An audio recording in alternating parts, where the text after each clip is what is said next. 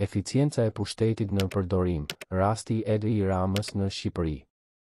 Në mënyrë të përgjithshme, është e vërtetë që shumë njerëz kanë përjetuar zhgënjim ndaj politikanëve që qëndrojnë në pushtet për një periudhë të gjatë, dhe ndoshta kjo është më e dukshme në rastin e kryeministrit të Shqipërisë, Edi Rama.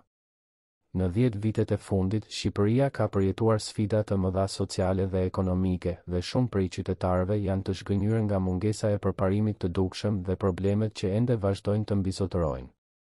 Një nga argumentet kryesore kundër qëndrimit të gjatë në pushtet të një personi është se me kalimin e kohës, ata kanë tendencë të humbin kontaktin me realitetin dhe realitetin e zakonshëm të qytetarëve të tyre.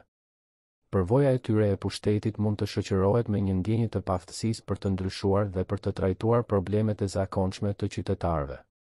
Kjo ka rezultuar në një rritje të varfërisë dhe mungesë të investimeve të nevojshme në infrastrukturë, arsim, shëndetësi dhe zhvillim ekonomik në Shqipëri. Një tjetër shqetësim është korrupsioni. Korrupsioni është një problem i theksuar në shumë vende dhe ndikon negativisht në zhvillimin dhe prosperitetin e tyre.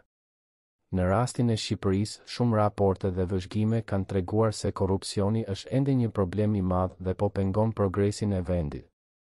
Përpjekjet për të luftuar korrupsionin duhet të jenë të vendosura dhe efikase, dhe shumë qytetarë kanë ndjenja se kjo nuk ka ndodhur ashtu si duhet. Për më tepër, varfëria ka arritur kulmin në disa zona të Shqipërisë, ndërsa investimet në zhvillimin e qyteteve të vogla dhe të varfra janë ende të kufizuara.